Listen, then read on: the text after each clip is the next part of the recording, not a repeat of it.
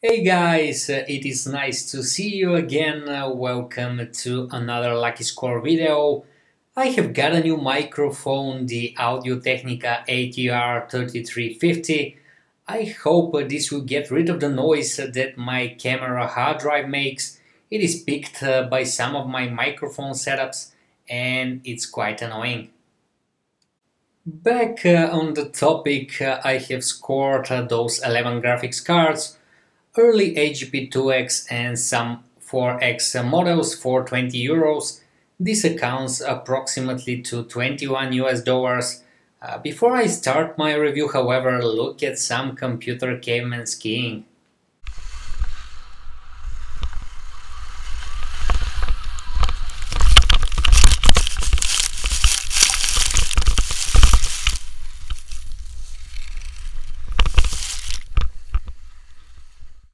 After me crashing on a vacation last week, it is time to go back to business. I have sorted those cards by what I think their performance is. I will call this a cave bench 3D index. You may think differently, of course, and this could spawn a discussion in the comment section. I would be happy to read your feedback and your personal order list, and then we will see who is right when I do some actual testing. More about when and how this testing will happen you can see later in this video.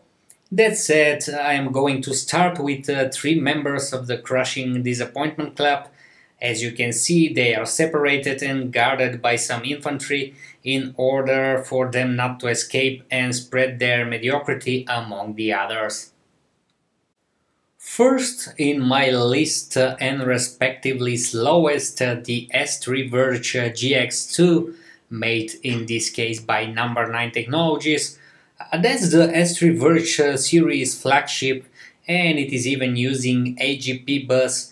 It has 4 MB of SGRAM video memory clocked around 100 MHz and a graphical processor working at about the same frequency as well. However, guys, poor performance, poor features and poor drivers, even this being one of the fastest Verge models, it is still nowhere near good enough to remove the Verge's label decelerator. ATI Rage 2C AGP, very close to performance with the Verge line and the second best sold chip in 1996 after it. Performance-wise, those two are actually on par, but I'm going to place the Rage just above the Verge because it achieves this horrible performance by operating on lower frequencies. Thus, something deep inside in here is done better. 60 MHz core, this card here uses EDO memory, so it's slower, but it could use up to 83 MHz of fast SGRAM video memory. The graphical processor is actually a revised Mach 64 with 2 times the performance. It also has better drivers than the Mach 64, but still has problems in that area. Unuseful extra on some models, not on this one, but some had MPEG-2 decoder to offload CPU usage when watching DVDs. That was a useful extra, especially on slow computers. SIS 6326, this thing sold more than 80 million units, and at the end of its life they have even integrated it in the SIS 530 chipset and on some set PC chips motherboards. Chip was clocked at around 80 MHz and it had poor drivers, was sometimes bundled with poor EDO memory at 50 MHz, such as in our case, and even then it could outperform the Virge GX2 by several percent. There were versions with around 70 and even 100 MHz clock memory, which were of course faster. Anyway, there wasn't a proper OpenGL driver and the direct 3D support came too late. Not that that was a big problem because you couldn't play properly with it in 640 by 480 resolutions anyway. The speed of memory chips used to be indicated in speed index labeled on them. mostly on EDO memories. Then you can check what the actual speed is in the datasheets by using the speed index. Then in SGRAM and SGRAM memory modules such as here, the speed is indicated in nanoseconds. You can see on the module after the dash the value is 10 nanoseconds. Some cards, as this Voodoo 2, has the memory speed written on the memory chip, 110 MHz rated memory. This is one of the fastest Voodoo 2s, but I'm not going to review it today because it's not a part of this lucky score. The autopilot would also give you the formula to convert megahertz to nanoseconds and vice versa. First card outside our crushing disappointment club, the Trident 9880.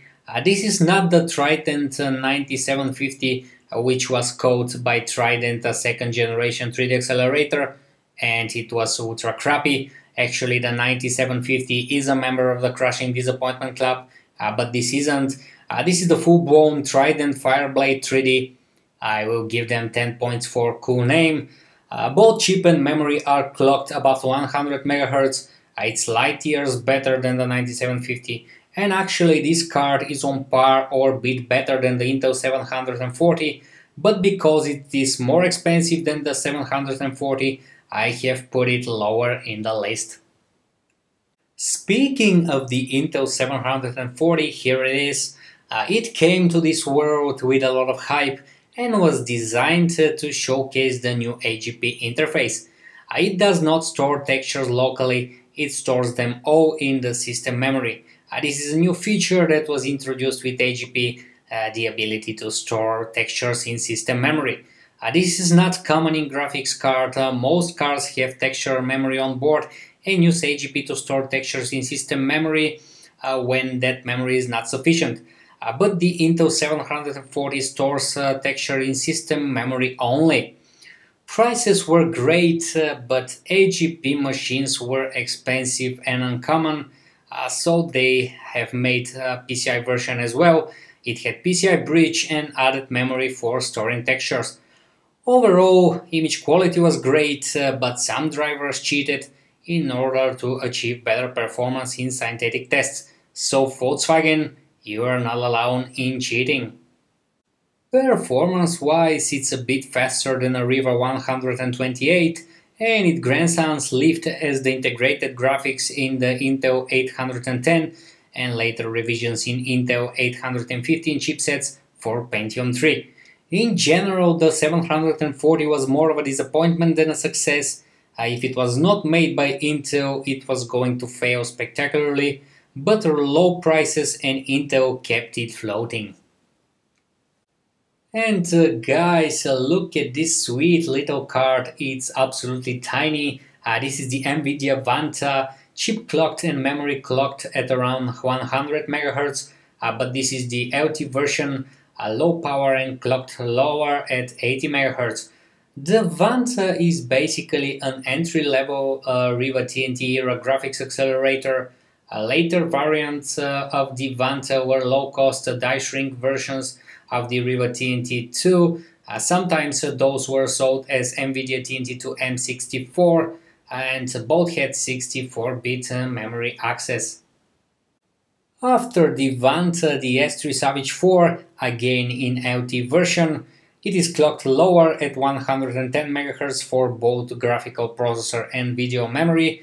In comparison, a normal version are clocked at 125 MHz for graphical processor and memory, and there is a Pro version in which the memory is clocked higher at 143 MHz.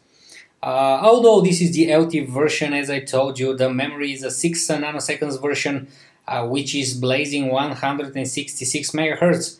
I will try to overclock it and destroy Need for Speed 3 at some point. Overall, it is something like a bug-fixed version of the Savage 3D, with added new features, of course. And the Savage 3D was good on paper, however, it turned out to be a failure. But now when I say bug-free, the drivers were still awful here, but at least they had a proper support for OpenGL and Direct3D. Remember how I told you about the Nvidia TNT2 M64? in the review of the Nvidia Vanta 2 cards ago. Here it is, 64-bit memory interface, 16 megabyte SDRAM, clocked at 150 MHz, and the chip is clocked at 125 MHz. Mostly the chip is identical to the TNT2 in the part responsible for image quality, but quite different in other areas. In this card, manufactured by MSI, you can clearly see there is a TV out functionality provided by this connexant chip. After those crippled 64-bit cards, it is time to go to a more serious contender. This is the ATI Rage 128 Pro. It's a successor to the original Rage 128, and this card is on par with Nvidia TNT2, the Matrox G400 and the Voodoo 3 2000. It is working at 125 MHz for the graphical processor and 143 MHz for the memory, but on those settings it fell short of the TNT2 Ultra, the G400 Max and the Voodoo 3 3500. You can see there is an ATI Rage theater chip which provides video in and video out functionality. Right after the Rage 128 Pro, the ATI Wonder 128 Pro, specification-wise it's the same as the last card, but this time it has an integrated TV tuner. I have always liked TV tuners, and this is my most favorite card from this lucky score. I will definitely use it in some of my future builds. Last for today, and therefore most powerful, the Radeon 7500, first Radeon and first ATI card with Transform and Lightning engine, thus I'm gonna call the graphical processor a GPU. Unfortunately, by the way the memory is populated, you can clearly see that this is a 64-bit memory version. This card is a successor of the Rage 128 Pro and also introduced some clever features like the Hyper-Z memory bandwidth optimization along with other goodies. GPU works at 260 MHz and the DDR memory is operating at 180 MHz. This equals to 360 MHz operating SDRAM memory due to the way signaling in double data rate memory works. What else? It supports DirectX 7 and OpenGL 1.3. That's all for today's episode, guys. Thank you for watching. You know the drill. If you liked this video, press the thumbs up button. And if you would like to help me to rename my channel, do subscribe. That said, I need to test those performance monsters I just showed you. For that, I will build an epic Pentium 3 Intel 440x powered Big Tower monster. Speaking of big towers, stay tuned for my next lucky score. Until then, I wish you all the best, guys. Mr. Caveman out.